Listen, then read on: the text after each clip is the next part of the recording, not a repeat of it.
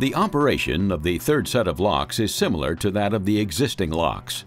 There are gigantic lock gates which allow the vessels to enter and exit toward the chambers, which are filled with water and act as elevators, raising and lowering the vessels to the different levels existing between the ocean and Gatun Lake until their transit is completed. But there are important differences between the current and the new locks. The new locks have a higher capacity. They are wider, longer, and deeper than the current locks, allowing the transit of larger vessels.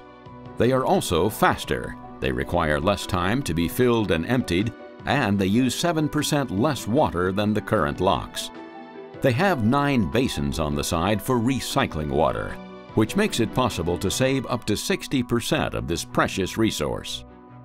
And finally, the lock gates include a set of 8 sliding gates, which are not hinged V-shaped like the current ones, but rolling gates instead, which are placed and moved perpendicularly to the chambers.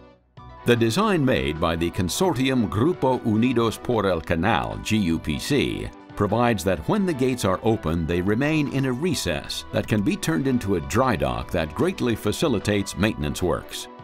Without a doubt, it is a project designed to increase efficiency, effectiveness, and flexibility so as to provide a response to the strong demand for higher capacity of the Panama Canal.